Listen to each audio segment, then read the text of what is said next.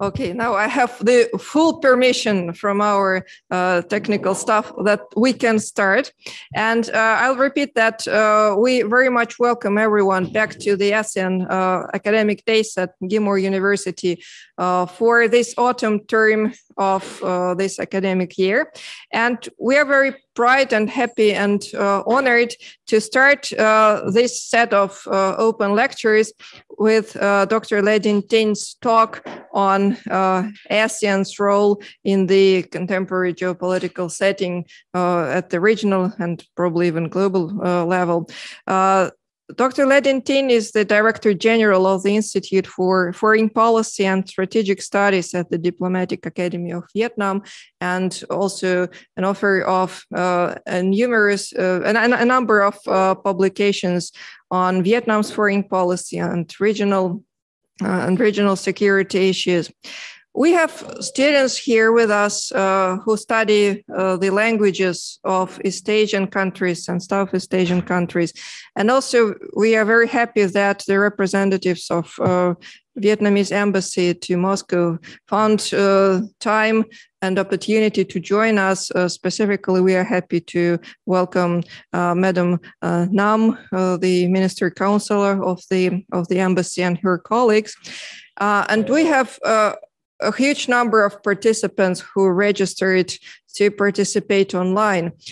So that's an incredible turnout. We are happy about that, but also a little bit terrified with their numbers. So Dr. Dinh Tinh, you might be bombarded with the Q&As. But without much further ado, let me pass the floor to you. You have up to 1 hour, or well, how many time do you need to present your topic? And then we will do a Q&A session to follow up.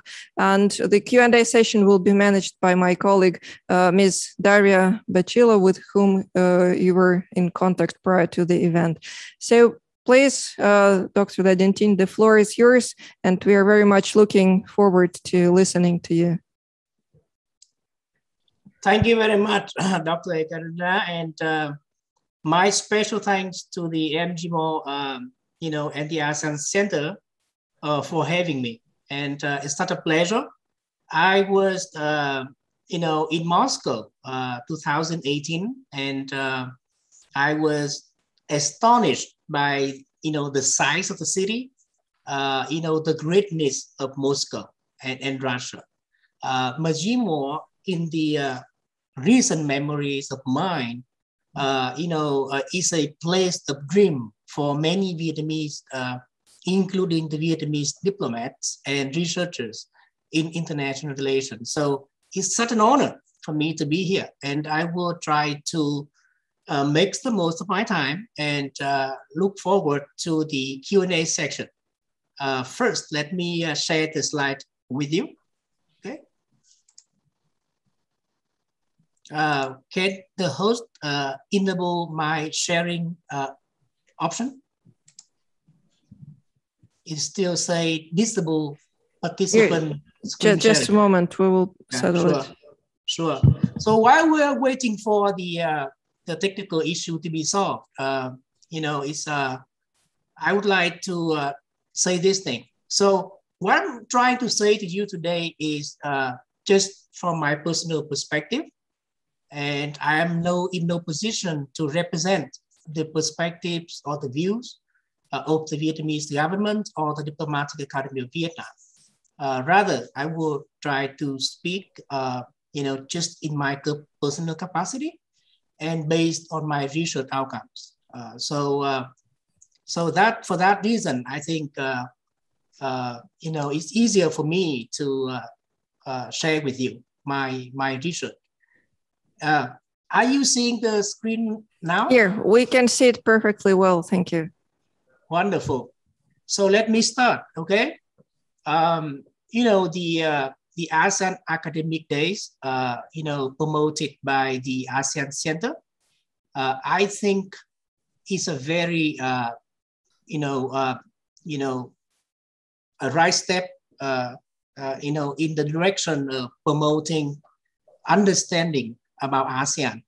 So I think this is a very encouraging, a very welcome move on the part of your prestigious academic institution. And I think it will be a good thing for a Russia-ASEAN partnership, which I will talk a little bit later on. So my title for my presentation today is ASEAN in the Global Spotlight, Geostrategic Opportunities and Challenges. I will try to cover three major points in my presentation. Point number one is I give you some pieces of the ASEAN history because I think that it might be good for the audience to know a little bit more about ASEAN, particularly those who do not have the opportunity to live in ASEAN, and face ASEAN and talk to the ASEAN people and governments. So I will try to, in the first part of my presentation, give you a very basic understandings of what ASEAN is and what ASEAN is doing. Okay, and in the second part, I will try to contextualize, the ASEAN and the ASEAN story against the global backdrop, which is very fast changing right now. And, we see a lot of new, big developments on the global stage. And so I would like to see ASEAN, against that background. And in the final and third part, the final part, I come to, my, ordinary point of the importance of ASEAN, why ASEAN is still timely and why ASEAN is still relevant. And I'm saying this because I want to mention at the very outset that I'm an ASEANist. So I believe in the values of ASEAN. I believe in the ability of ASEAN in not just see things happen, but also make things happen. Okay. So with that, I would like to go to the first part of my talk today. ASEAN, is comprised of 10 different members in a vast area of geographical area. So we have the mainland ASEAN and we have the maritime ASEAN. And both of them are equally important. Okay, so, ASEAN membership is an issue that has been discussed over the years. And the latest one is the possible inclusion of Timor-Leste into ASEAN. So if that is the case, then ASEAN will, become an 11-member association. But for now, we are happy with a 10-member, ASEAN association.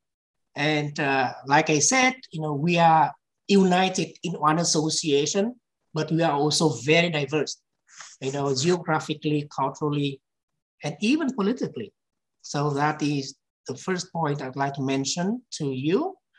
And, we all know that the first 5 founding members of ASEAN, including, Singapore, Indonesia, the Philippines, Thailand, and Singapore and Malaysia. So those are the first, members of ASEAN.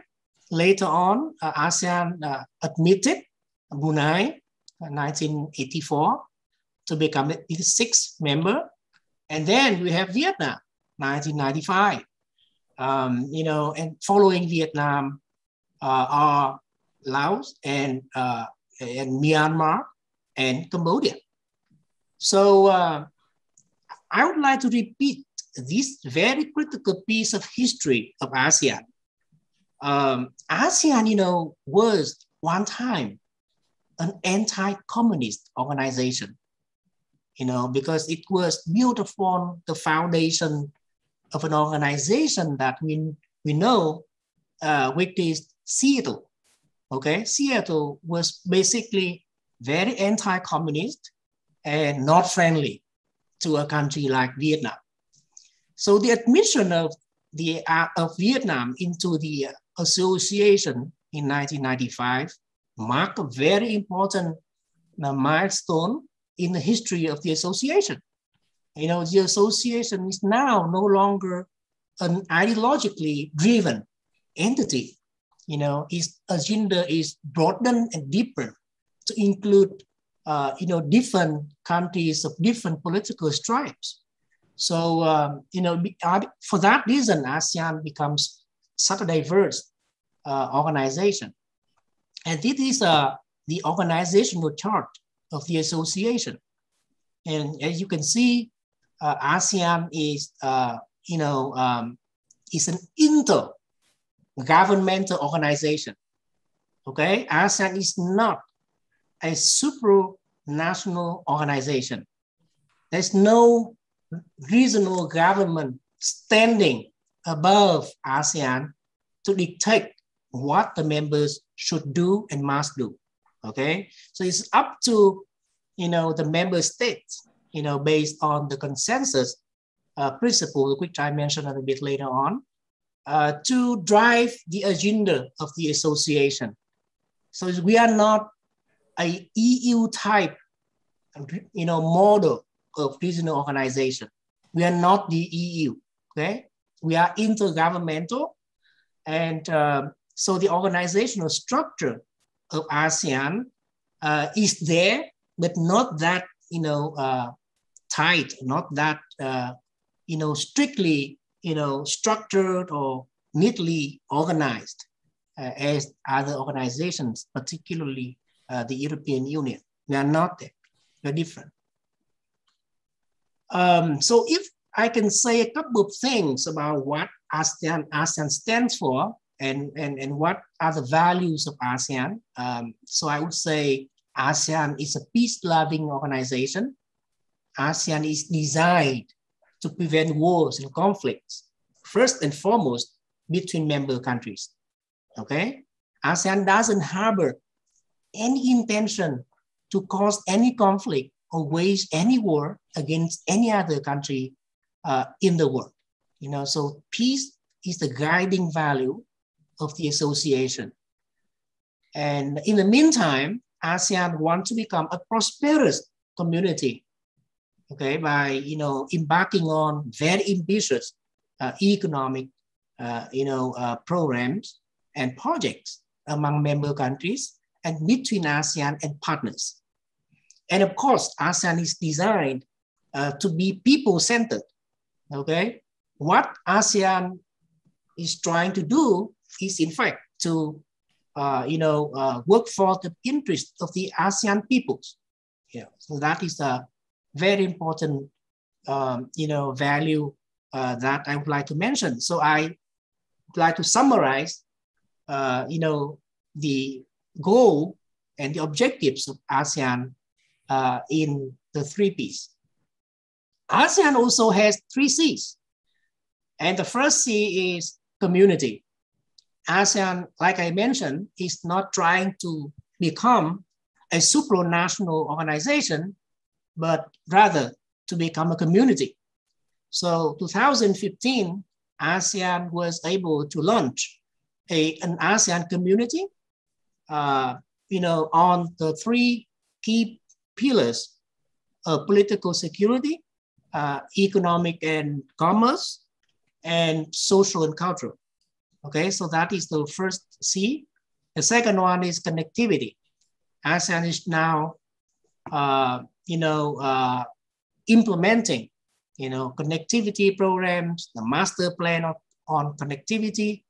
Connectivity is here means people-to-people connectivity, infrastructure connectivity, finance, financial, trade, economic connectivities, and regulation connectivities. So we try to harmonize laws and regulations among ASEAN member countries. And the last C is centrality. I will talk a little bit about centrality in a moment, but centrality is basically the ASEAN wish to play central role in the construction of a regional security architecture. So ASEAN is trying to, to be in the driver's seat of the, the security architecture building process in the Indo-Pacific. Okay. And I would like to mention this thing as well. When we think about ASEAN, think the UN, okay? Because ASEAN is very much in line with what the United Nations is trying to do. So in the ASEAN Charter, we make a reference to the UN Charter, okay? And that is why during the Vietnamese chairmanship of ASEAN last year, Vietnam wants to have a stronger connection between this regional body of ASEAN and the global governance body, which is the United Nations. So we try to increase the collaboration between ASEAN and the UN. Okay, so that is a very important thing that I would like to mention. So I will skip the few slides, the next few slides very quickly, because these are the things that are very basic. And I mentioned a bit earlier that the ASEAN community is, rest on the 3 pillars. And, please bear in mind that ASEAN has a master plan on ASEAN connectivity. I mentioned this because I would like ASEAN partners, to think about ASEAN as an organization, as a community that wants to promote, its connection with the rest of the world, including countries like Russia. Okay, so we are very open, we are very inclusive, and we want to connect with the rest of the world. So that is the first part of my presentation. I will move to the second part, which is the contextual analysis of the role of ASEAN. So, we are living in a time of great power competition. And I am not talking about major power competition. I'm talking about great power competition, particularly between the United States and China. This is a fact that ASEAN has to, familiarize itself with.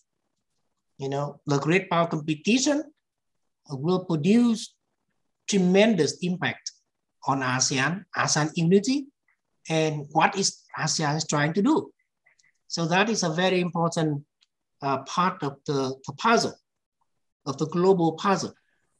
The second is that, a few years ago, we talked about the inevitability of globalization and free trade.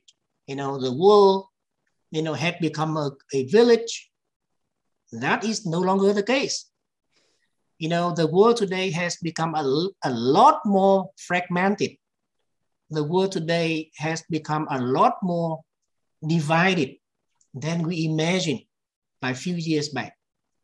Okay, so with the rise of populism, protectionism, power politics, you name it, the world has become, a little bit more disunited than we imagined a few years ago. And it should be a missing link if we don't mention, factors like the COVID-19 pandemic. And let me share with you this thing. The COVID-19 pandemic, in my view, will not be the last pandemic that humankind will face.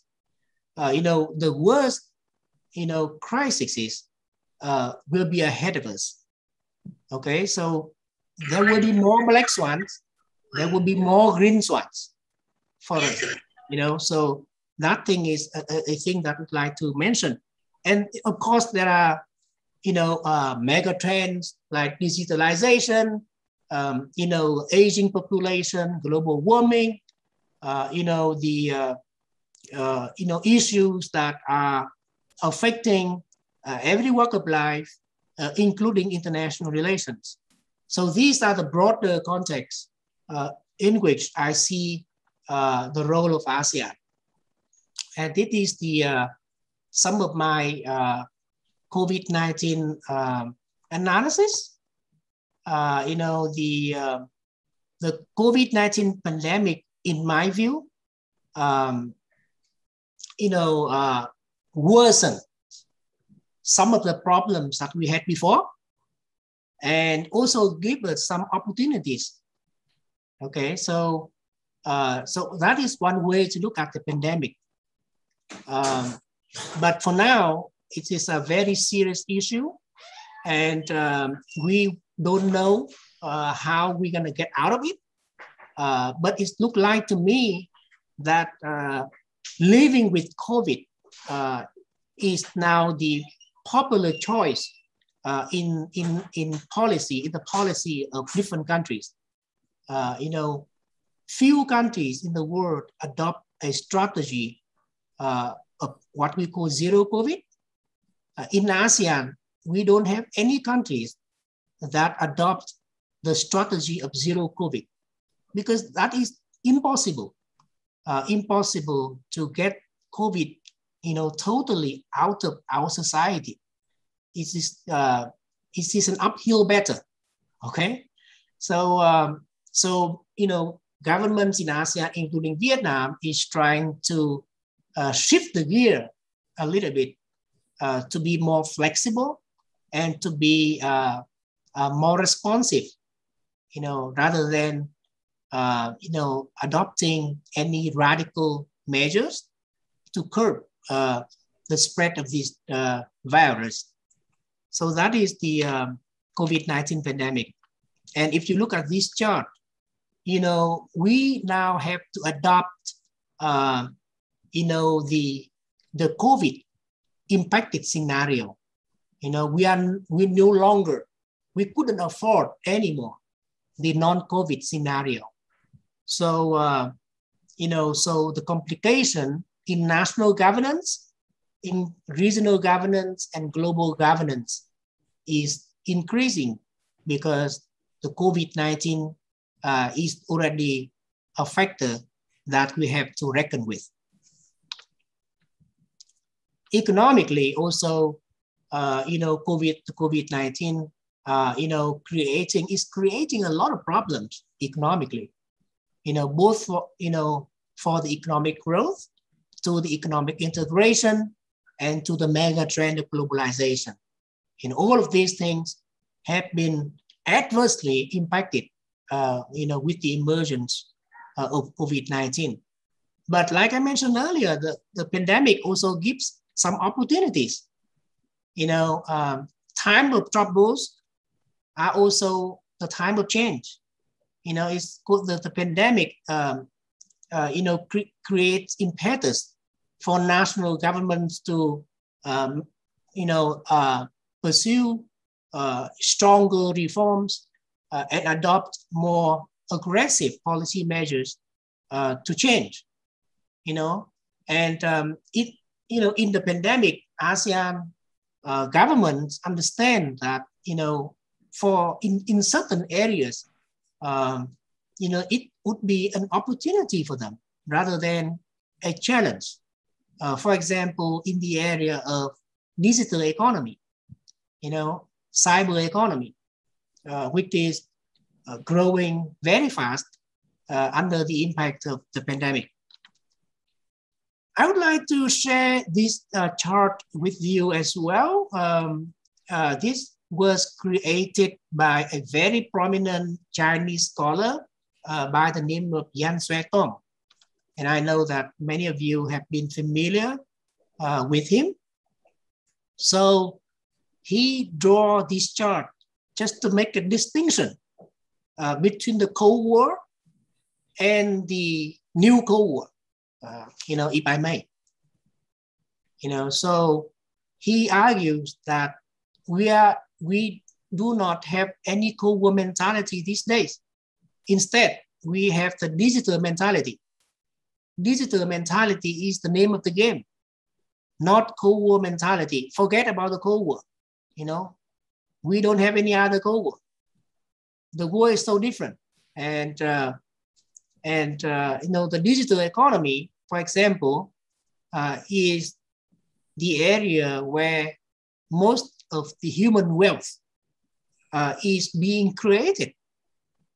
So in the Cold War, the trade between the US and the Soviet Union for 1 year is equivalent to the trade between the US and China just in 1 day.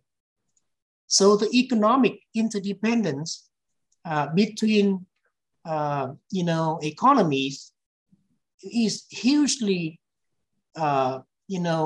different from what we saw before. And for that reason, I often make this argument that the United States and China, they consider each other as strategic competitors, but they don't see each other as adversaries because they need each other. They need each other economically, and they need each other for transboundary issues ranging from climate change to pandemic. So that is a totally different world that we are witnessing. Let me talk a little bit about Biden administration foreign policy, because this is if we want to understand what ASEAN is trying to do, then we need to understand what ASEAN partners are trying to do. And one of the key actors here is the US. I don't have a lot of time to go into the Biden administration foreign policy, but let me say 3 things. Number one, there is a lot of continuity between Biden and Trump. Okay, so even though they embark on different measures, their goals are no different. Their goals are the same.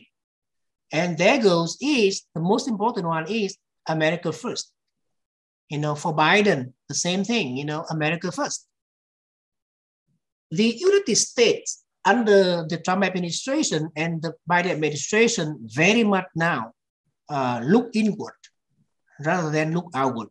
Okay, so domestic politics, domestic economic development, consume most of the attention of any US president from now on. Will consume their priorities and time and energy. So foreign policy, I think, has to take a backseat, in the policy of this country. The United States is still the most powerful country on earth, with the size of the economy, with the power of the military and other sources of strength. But they are not able to do whatever they want to do. They, have to work with allies and partners and go back to consolidate their, powers at home.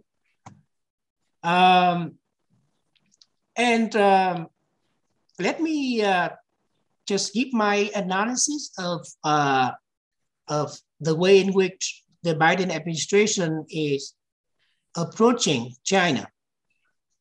So if you look at the strategic guidance of the Biden administration, you can see that, there is a lot of more emphasis on the part of the Biden administration on the roles of allies and partners. And the latest example you might read from the news is AUKUS, right? They are trying to create, alliance and alliance variants like AUKUS. And before that, we have the example of Quad. So this is the way that the United States is trying to, pursue in the domain of foreign policy. They work more with allies and partners. Now, let me talk about the next key actor, which is China. Okay, so China is next to ASEAN, and is ASEAN's strategic partner. So it's important to understand, China priorities, China foreign policy at the moment. And China, under President Xi Jinping, is pursuing what is known as the Chinese dream, okay? So the Chinese dream, what is the Chinese dream? If you look at this map, you understand that, China is a lot more powerful than China 20 years ago. When China surpassed Japan to become the second biggest economy in the world in 2009, since 2009, the Chinese economy has become 3 times bigger than the Japanese economy. Okay, so it's not just China is surpassing Japan, but leaving Japan far, far behind economically. So that is an example of how fast China is growing economically. And if you look at all of this, Belt and Road Initiative by China, you will understand China ambitions and China capability. The Belt and Road Initiative, according to the Chinese interpretation, has 3 big components. One is the land, on land, Belt and Road, and the second is the maritime, Belt and Road, and the third one is the digital.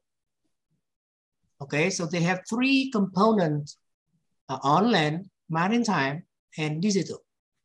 So that is an illustration of a different China that we witnessed, like a decade or 2 decades ago.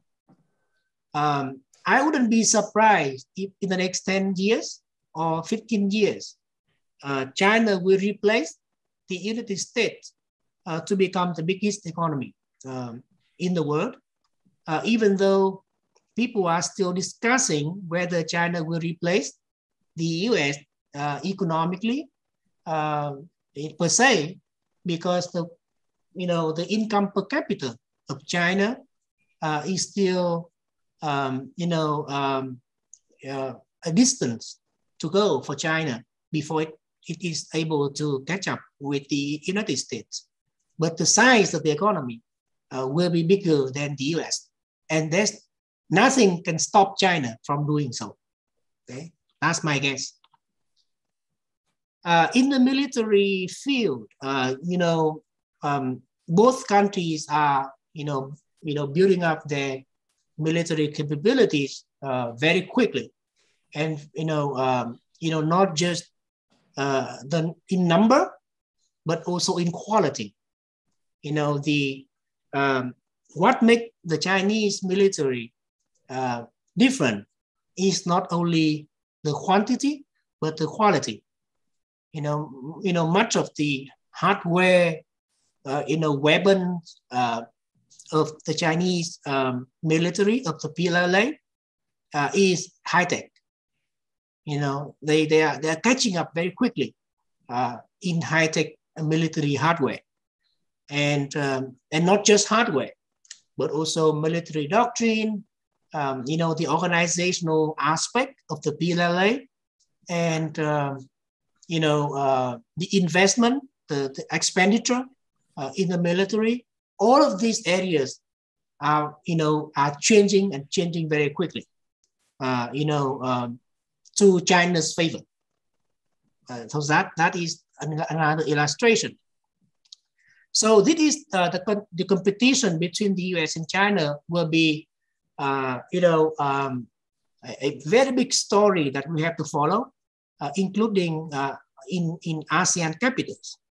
But let me say this thing before I move to the next part of my presentation.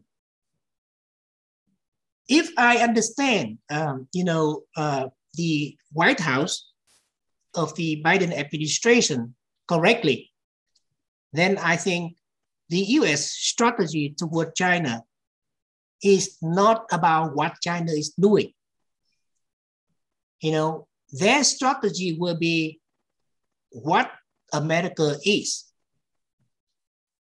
In other words, instead of, you know, competing and tit for tat or whatever the Biden administration wants to do with China, they will choose a strategy that is aimed at outcompeting China by building the American power from inside out. So that is their strategy. So they will do what they do best. You know, their strategy is not, you know, having a focus on what China is doing and what China is trying to do. So that is the thing that I would like to emphasize. You know, if we want to decode the American foreign policy under the Biden administration vis-a-vis China, let's put Russia into the equation. You know, it would be a mistake if we don't include Russia in the calculation. So recently, there has been, you know, increasingly people talk, you know, more about a new strategic triangle between the US, China, and Russia. You know, I don't have time to go into the details here, but, you know, in my view, Russia is a very important factor to be reckoned with in the global power configuration. You know, if we analyze the global distribution of power and the global power configuration, we have to include Russia into that equation. Remember, during the Cold War, China is the weakest country in the Sino-Soviet Union, you know, US, Soviet Union, China triangle relationship. But China still created a huge impact on the triangle, right, during the Cold War. So any of the country, whether that is the US, China, or Russia today, I think each of them can make tremendous impact on the possible trajectory of the power transition, power shifting, you know, regional issues, global issues. You know, so they are important. That's my point. And we have Quad and we have AUKUS. We have different ways of rallying forces, you know, in the world right now.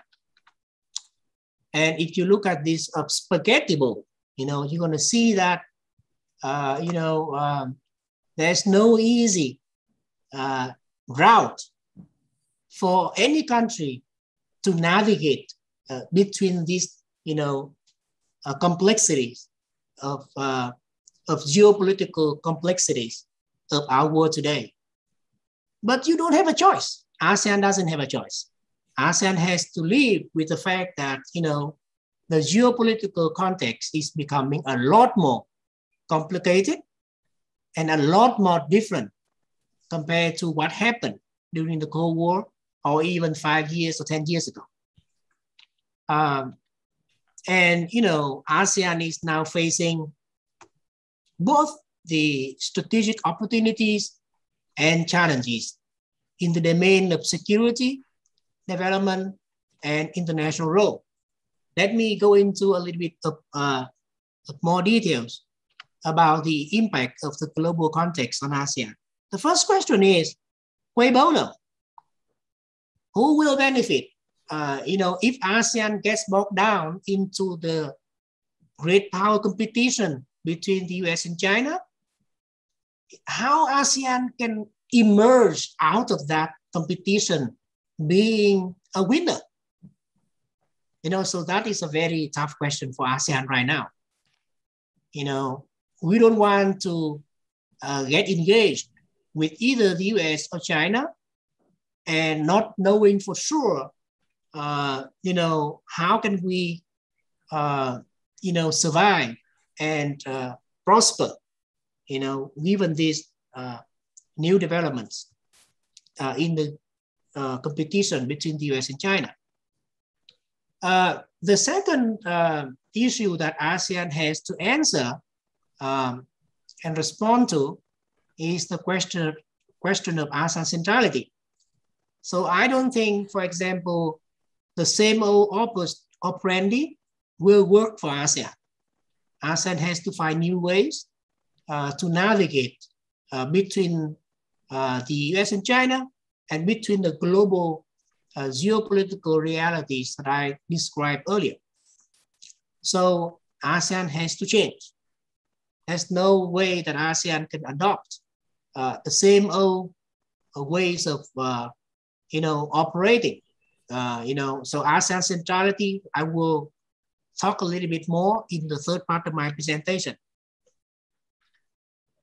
And by the end of the day, if you are in Hanoi or in Jakarta or Singapore or Kuala Lumpur or Manila, you have to think for yourself which way you want to go. You want to go for the interest of the association, or you pursue your selfish natural interests? You have to answer that question. And the game is being played here, but we don't want to call it a game. Okay, ASEAN is one, and ASEAN is trying to work for the benefits of member states and for the association as a whole. So, we have to put into the equation what I pushed the question mark there, and that's equilibrium. What is the point of balance, for ASEAN and ASEAN member states? Is a very tough question to answer. Now, let me move to my final part of my presentation. And in this one, I argue that ASEAN is still relevant, despite all the challenges that I mentioned earlier. ASEAN is still working, and it should work, for the interest of the region, and not just the region of South Asia, but also in the Asia Pacific. Let me give you a couple of examples of why I argue that ASEAN is still relevant. One, if we look at the region of South Asia right now, we can say with a certain degree of confidence, we are still peaceful and stable and secure. There has been no war between ASEAN member states since its inception. ASEAN doesn't love wars. ASEAN loves each other. Okay, so that is the a fact that we can be proud of. There has been no conflict or war between ASEAN member states, even though I mentioned in my slide, I pointed out on my slide that, of course, there are small scale skirmishes between ASEAN member states, but on balance, on a grander scale, we are peaceful.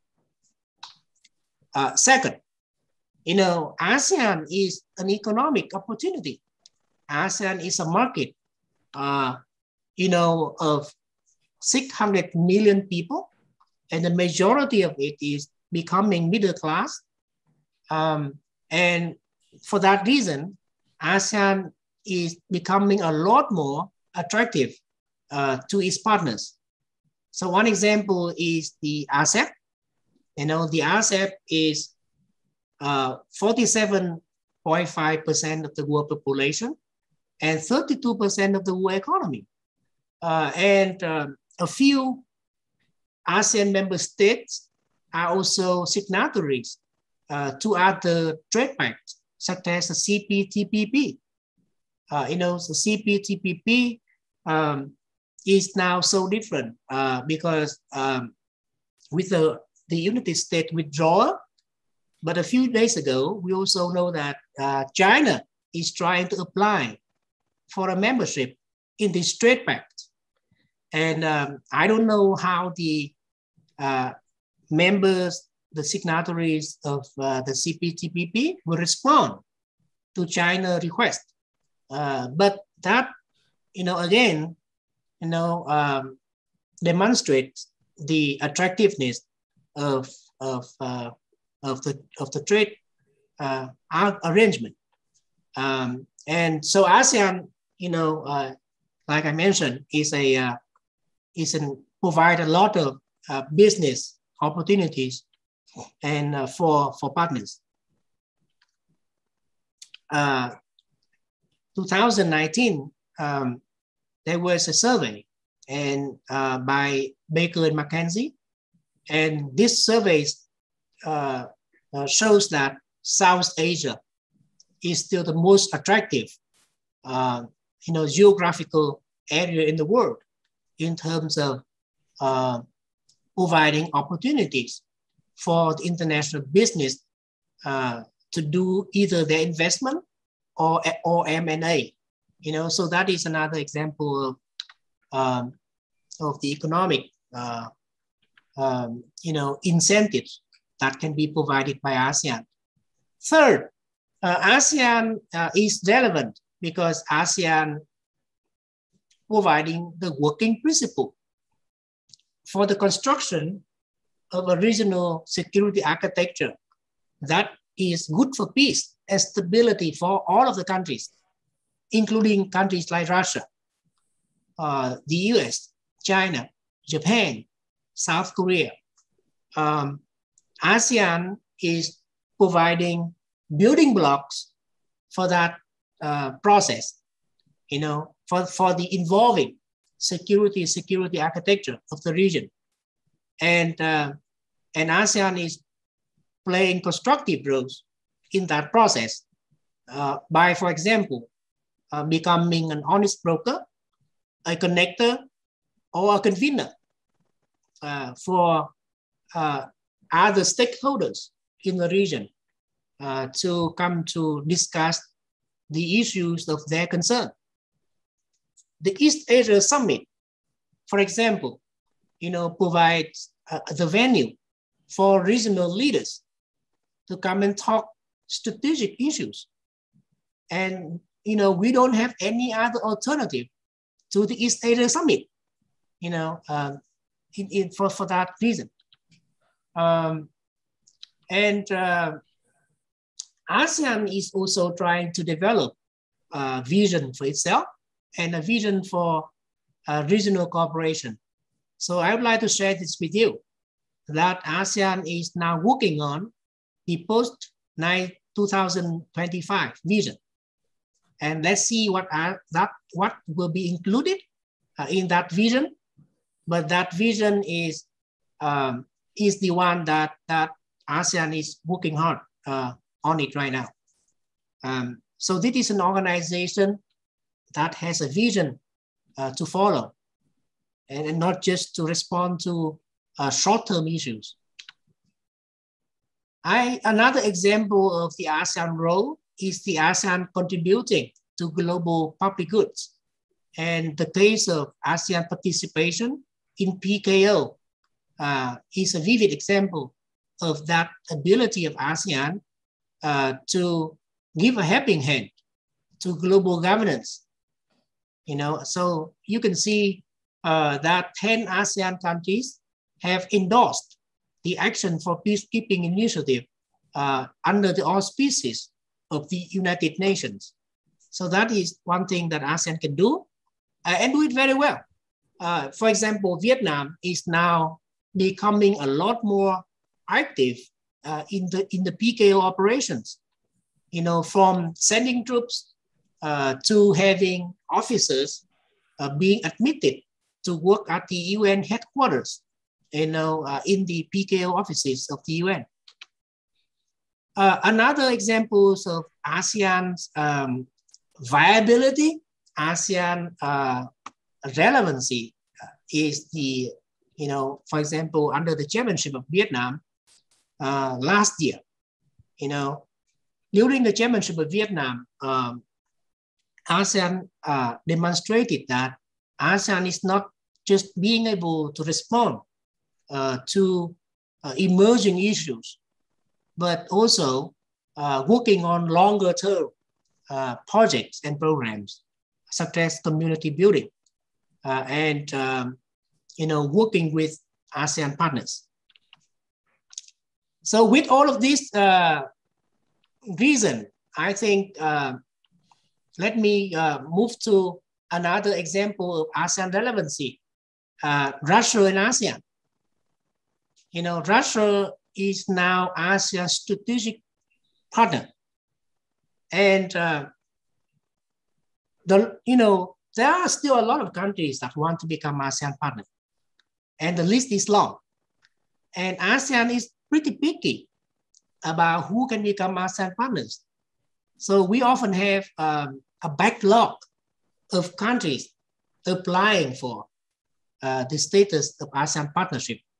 So every year, ASEAN gives a chance to a few countries to become ASEAN partners. But for the case of Russia, from early on, you know, Russia had become ASEAN strategic partner, and with a lot of areas of cooperation. Of course, you know, the potential is still there for both sides to tap into, but at least we have a very stable, a very high level framework between the two sides to deepen cooperation. So that is another example of ASEAN relevancy. ASEAN is not relevant if no one comes to ASEAN, right? But what I'm trying to say is people keep going to ASEAN. In conclusion, I think ASEAN is relevant, and I haven't seen any other robust alternatives, with great power competition. If there is a China-led institutional arrangement that will face some backlash from the United States, and if there is an US-led institutional arrangement, then there would be a backlash from China. But ASEAN is neutral. ASEAN tried to provide, the venues as an honest broker, as a connector between the stakeholders in the region. So for that reason, I think ASEAN, has a logic to be there. And I also want to mention the fact that ASEAN is slow, but ASEAN gets things done. Don't look at the way that ASEAN is handling crises like the one in Myanmar right now, or the pandemic, and to come to the conclusion that ASEAN is unable, to handle any issue, or ASEAN is now, is diminishing because it's unable to provide solution to a lot of problems. Who can provide solution to those issues? So that is my point. So we are slow. Please be patient with us. We're going to get things done. But another point that I'd like to mention here is, any role by ASEAN, whether that is central role or mediation or honest broker or connector, that role shouldn't be taken for granted. All of these roles have to be earned. ASEAN has to work very hard, to live up to the expectation of its own people, of the member states and partners. So it's a work in progress. It's a process based rather than an outcome based in many circumstances. And finally, we have to, of course, manage our expectation. I give you last one example.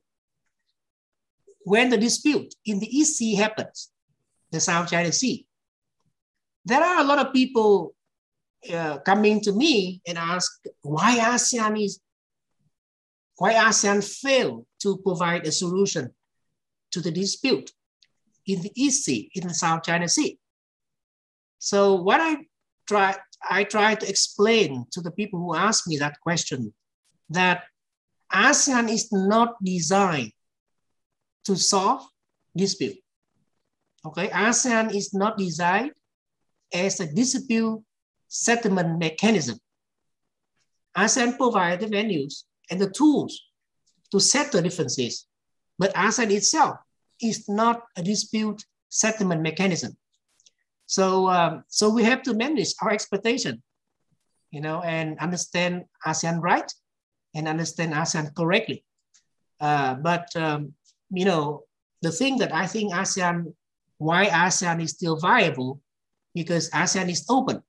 It's open to ideas, it's open to partnership. So with that, I think ASEAN future is still bright, despite all the challenges that I described earlier. I think I should stop here. I would like to yield my time here for Q&A and for interaction with the audience. Thank you very much for your attention, and look forward to the question from the audience. Thank you. Yeah, thank you very much.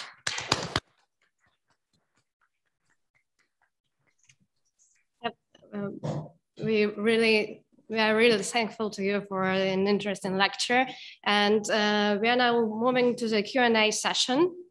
Please, dear participants present here and in Zoom meeting, you are now able to ask your questions, if any, and commentaries. So please indicate your wish to ask a question to speaker. But I think we will start with some presented questions, because we have quite a number of them. And as I know, one of the participants who sent us his question beforehand is now here. Please, Gabriel Onrada from the Philippines, studying in Ruden University. You can ask your question. Please turn on your mic. So we can hear you. Hello, good day, everybody. Is everything working? Everything clear? Yeah. Yes. Hello, good morning, Professor Tin. Good morning also.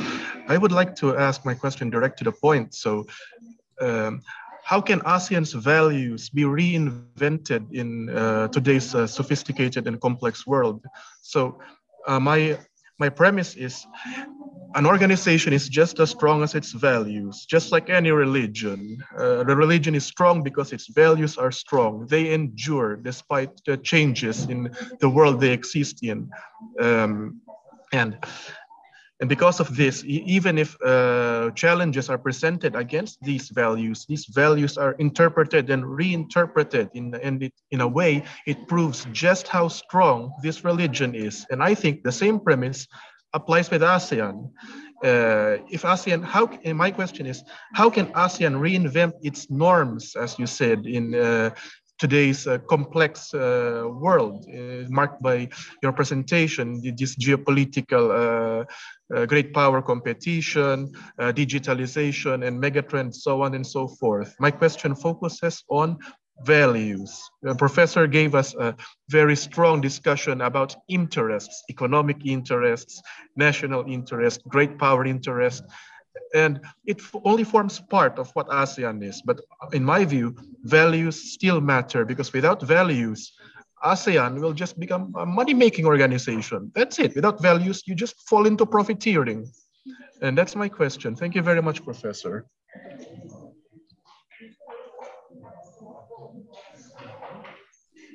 So should I respond to the question, or I? Yeah, directly. Okay. Thanks very much, Gabriel. And it's a very valid question, you know, and I welcome that. You know, I'm unable to describe all of the things that ASEAN is standing for, but absolutely that values are a key component of what ASEAN is and what ASEAN is doing. Values such as peace, stability, human security, you know, cultural values, social cohesion, all of these, you know, values make up for, you know, the contemporary ASEAN. And it's still, like I mentioned, it's still work in progress as well. You know, there are certain values and goals that we are working on right now. for example, to turn ASEAN into an association of, for example, human index development, joining the top tier countries in terms of human index development, for example. So those are the goals that ASEAN has set for itself. But I agree with you that the moment that we give up our narrative on values, the values of values, the moment that ASEAN will be in question, right? We are not just interest-driven, we are also value-driven. So I'm completely on the same page with you on that. Thank you very much, Professor. Thank you. Are there any questions from the audience for now? Okay, then we'll pass to another question from Anna Kilme from the Philippines as well. And she's asking how can Vietnam balance the effect of major powers?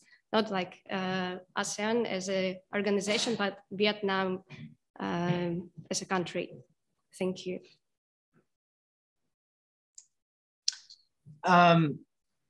In my personal perspective, Vietnam is not balancing between major powers.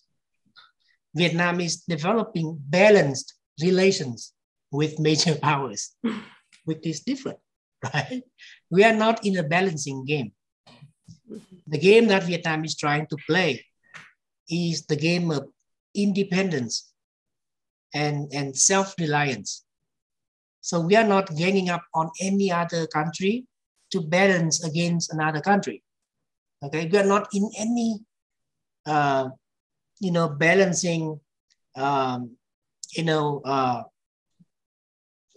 calculation per se. We try to be, we try to develop healthy relationships with all major powers. And, but, what we want to fall back on is not any of them. But the thing that we fall back on is ourselves. So by the end of the day, Vietnam will be on our own. We want to make the decision ourselves. We try to maintain the self-reliance, the strategic autonomy in decision-making and in handling international relations. But I got your point. There are a lot of, policy choices adopted by ASEAN member countries today and small and medium-sized countries in general between major powers. Some opt for a bandwagoning strategy. Some opts for, a balancing, strategy. But the majority of them will, adopt what is called a hedging strategy. Hedging between major powers. So I don't think Vietnam is none of that. Vietnam is trying to be a little bit more, different, a little bit different, by really emphasizing the importance of being independent. We have had historical lessons before of not retaining our independent posture between major powers. And that did not work very well for Vietnam.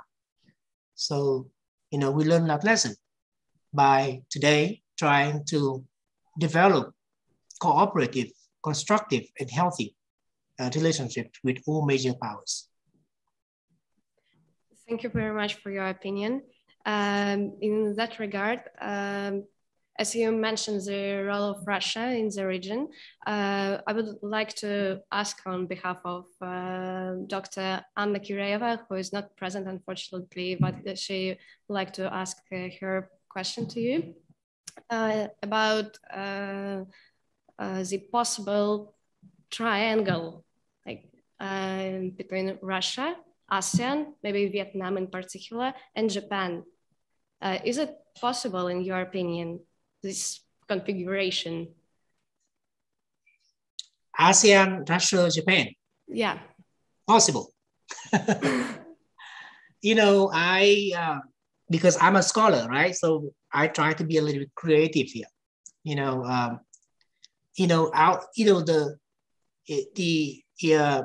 The limit for our imagination is the sky, right? There's no limit.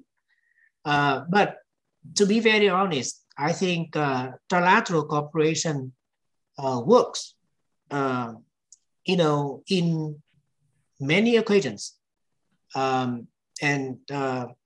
Trilateral cooperation is even more effective than other forms of multilateral cooperation.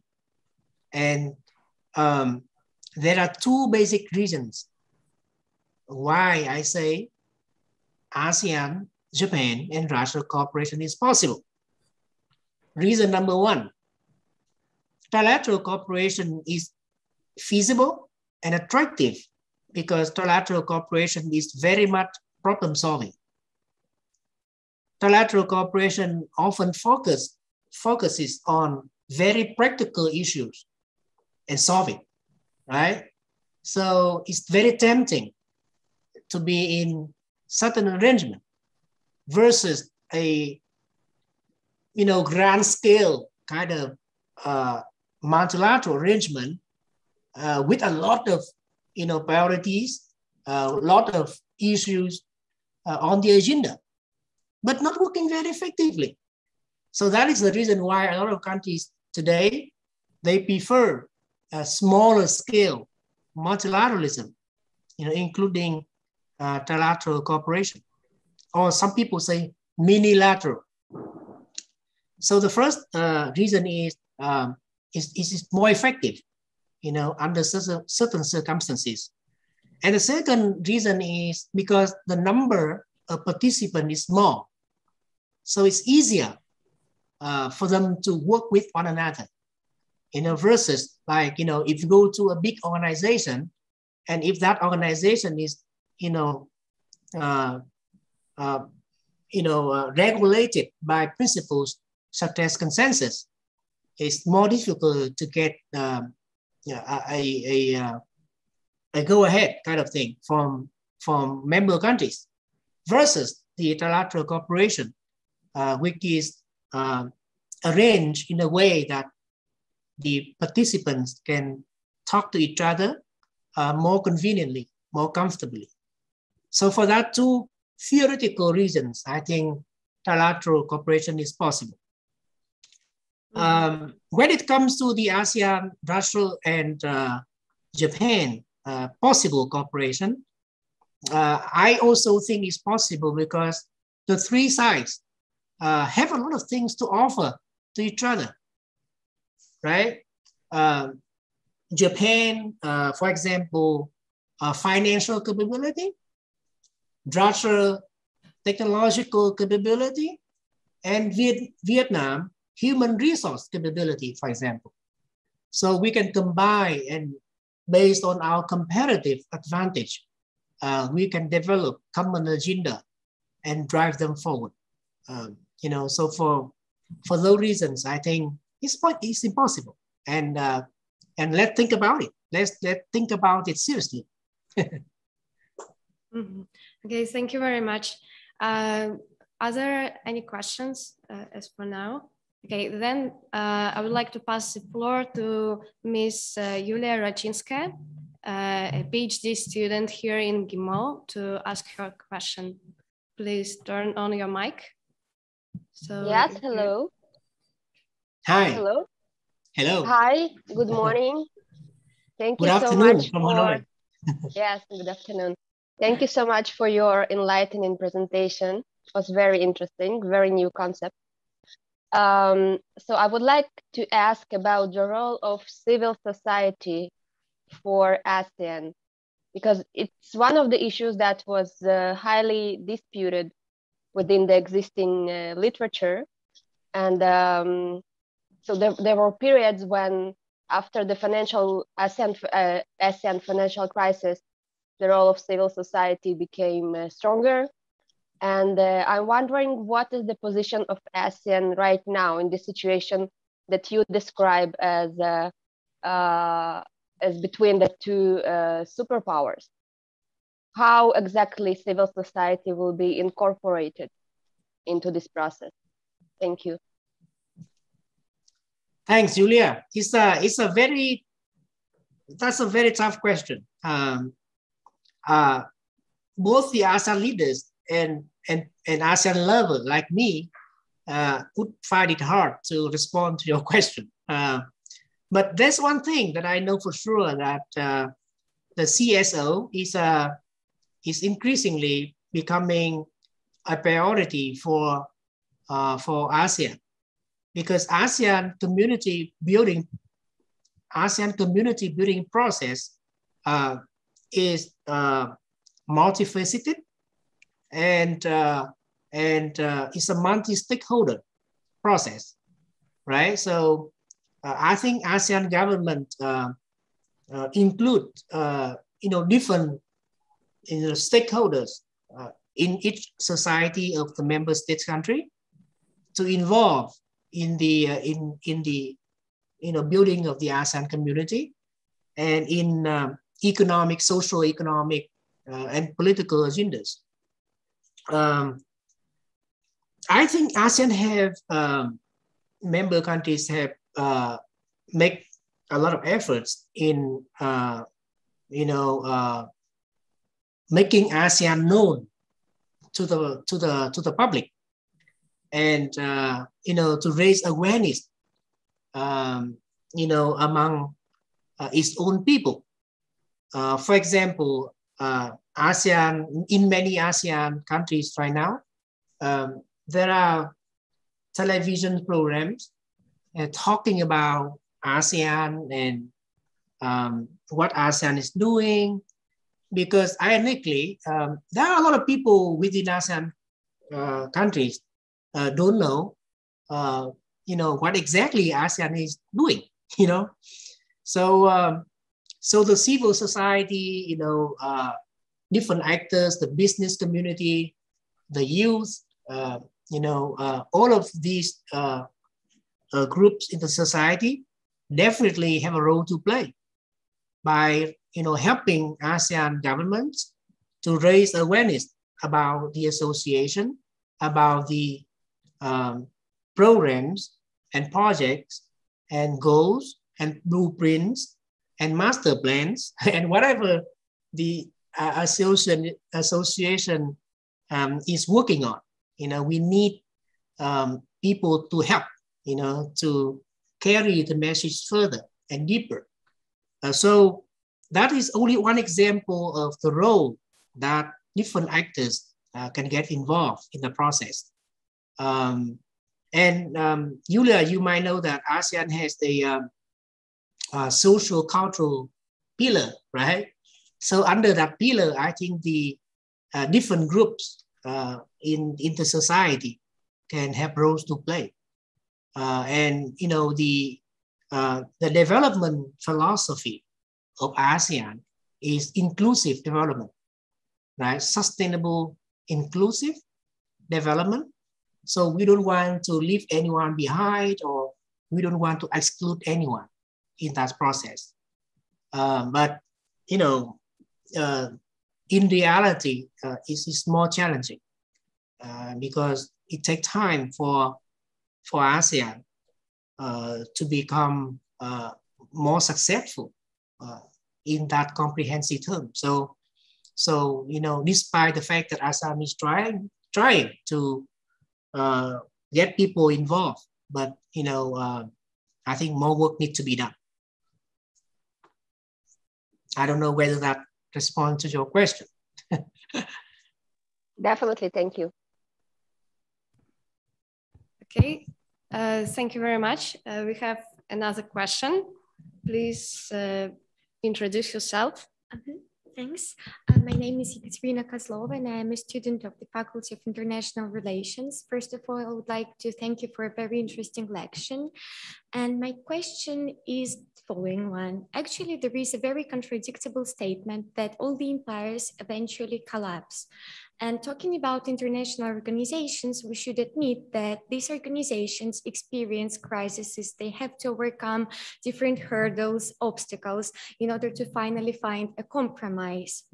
In your opinion, the ASEAN as an international organization should take what measures in order to remain a strong international organization with lasting eternal values, pursuing long-term goals, and what steps should be taken in order to maintain the balance, which is very fragile, by the way, in our sophisticated world?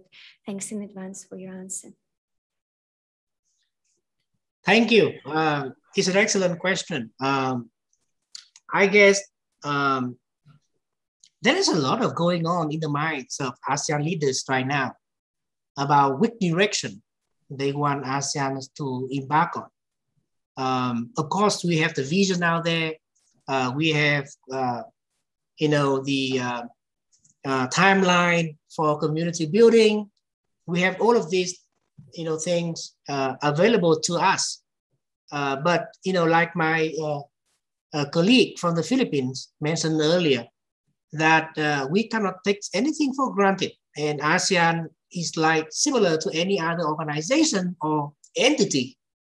We need to reinvent ourselves constantly, to be adaptive to the changing circumstances, whether that is major power competition or, the pandemic, which is unfolding right now. So reinventing ourselves is a must.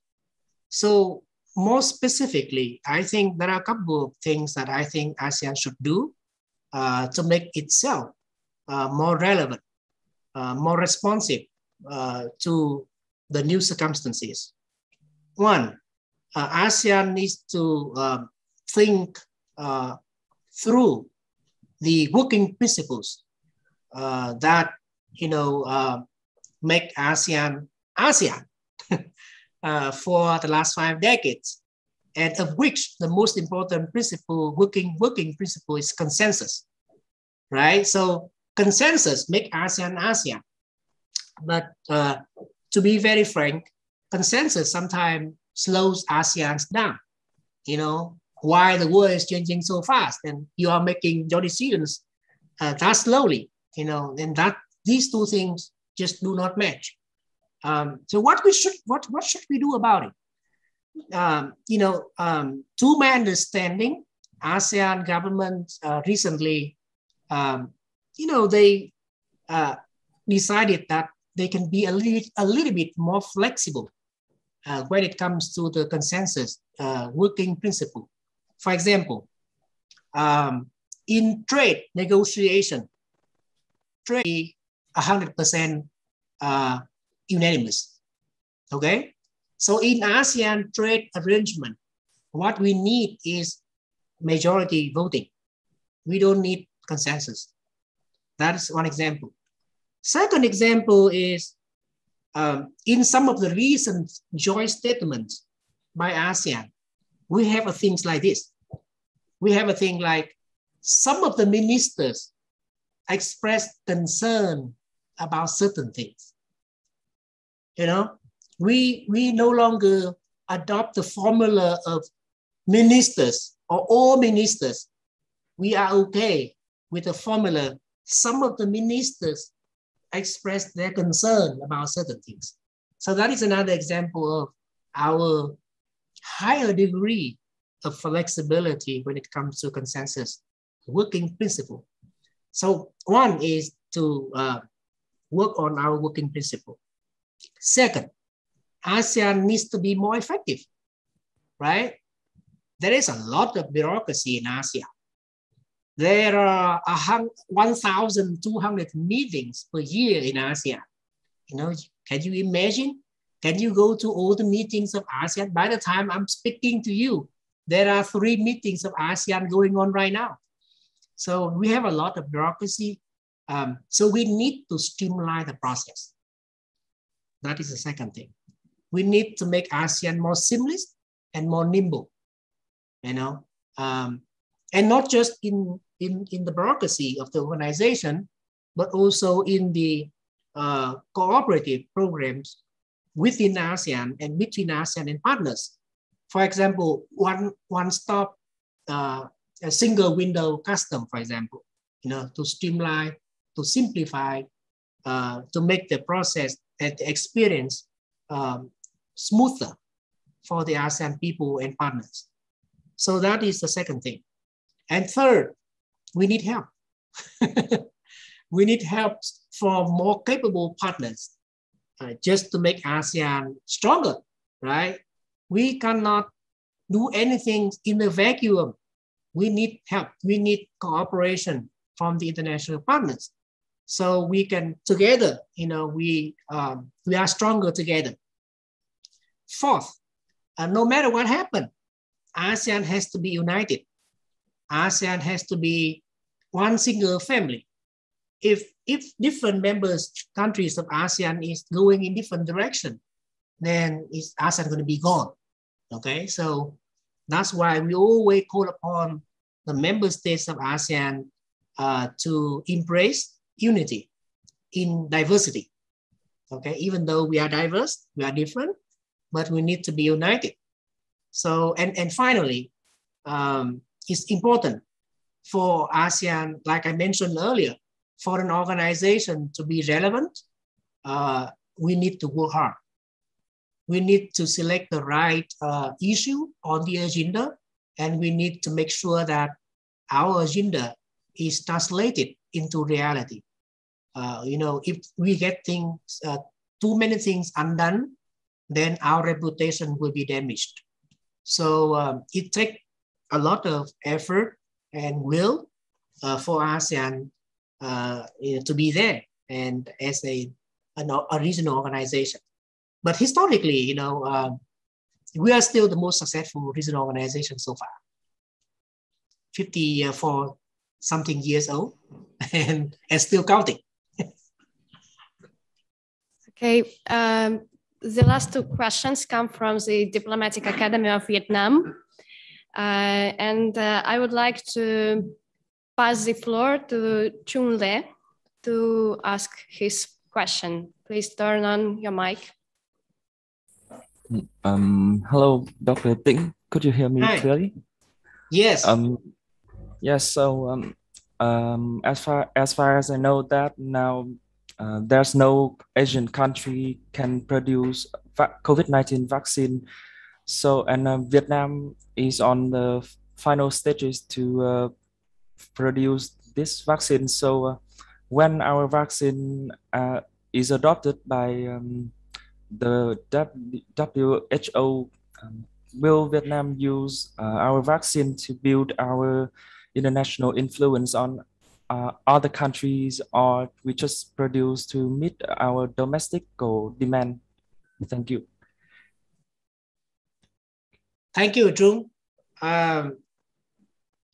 I'm not the Minister of Health, unfortunately, so I don't know the details of the vaccine production by Vietnam. I think the name is NanoCovax. There are 2 or 3 different types of vaccines are being developed in Vietnam.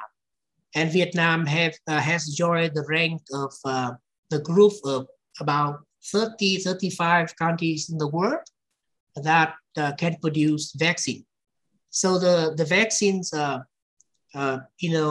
potentially produced by Vietnam is now in the clinic trial or whatever stage, in a very final stage to be adopted by the Ministry of Health for use.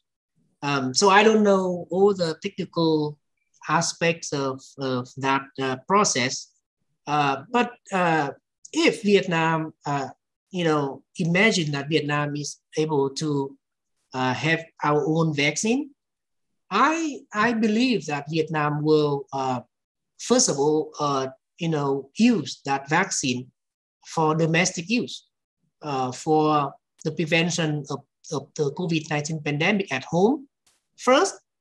And then if the capability allows Vietnam to go beyond our comfort zone and to reach out to the international community. I strongly believe that Vietnam will come of age to ASEAN peers countries, by, whether, I don't know, donating or via commercial channels to make the vaccines available to ASEAN member countries. And remember that Vietnam is also a great benefactor of the COVAX program administered by UNICEF, the United Nations, and Vietnam has donated $500,000 to COVAX. So if Vietnam, is able to produce the Vietnamese version of the COVID-19 vaccines, I also believe that Vietnam will donate Vietnam's vaccine to the COVAX program. If the ability of production allows Vietnam to do so. Thank you very much. And the concluding question comes from Xuan Mai. Xuan Mai, please turn on your mic as well.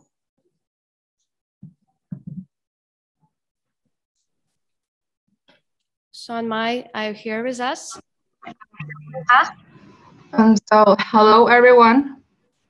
Can you guys hear me clearly? Yes, we can hear you. So first of all, I will introduce myself. Sure. My name is Xuan Mai, and I am a freshman from Diplomatic Academy of Viet Nam. And as far as I know that one of the Russia's main foreign affairs is strengthening its position in Asia. So can you clarify in which aspect Russia had cooperated with ASEAN during the COVID-19 period and help ASEAN members deal with their serious COVID-19 problem? Thank you very much, Doctor. Thank you. I think it's more, I would do more justice by inviting my Russian friends to respond to this question. But I will give my take first, and then maybe our Russian colleagues might want to join me in answering your interesting question. So ASEAN and Russia are strategic partners. And by strategic partners, I mean, and we mean, and ASEAN mean, and Russia means that we need to collaborate with each other more, intimately, closely, whether that is economic cooperation or security cooperation. So I don't have the numbers to share with you how much or how many vaccines doses that Russia has given to Asian countries. But I think, to my understanding, Russia is, reaching out to help many of the Asian countries in the fight against COVID by sharing experiences, donating or selling vaccines, Sputnik V, to them, or adopting other measures, just to make sure that Russia's relationship with those Asian countries to be continued and not to be disrupted by the pandemic. Let's take the Russia-Vietnam relationship as an example. As far as I know, that during the pandemic in the last 2 years, there have been a lot of high-level exchanges between Russia and Vietnam. And the two countries' leaders have been on regular phone call to each other. And much of the talk, I think, is about how the two sides can work together to respond to the pandemic. But like I mentioned earlier, you know, there is still a lot of potential that we need to leverage on to make Russell ASEAN, Russell Vietnam, Russell Asia Pacific relations more robust, you know, more effective to meet the expectations of the two sides.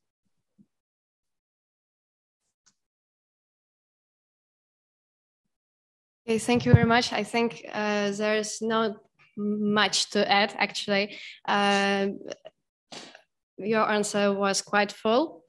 The only thing I can mention is that the Sputnik V vaccine, the Russia-produced vaccine, is now produced in Vietnam as well. And there are many other aspects of bilateral cooperations between Russia and ASEAN countries in vaccine production and other health issues and so on.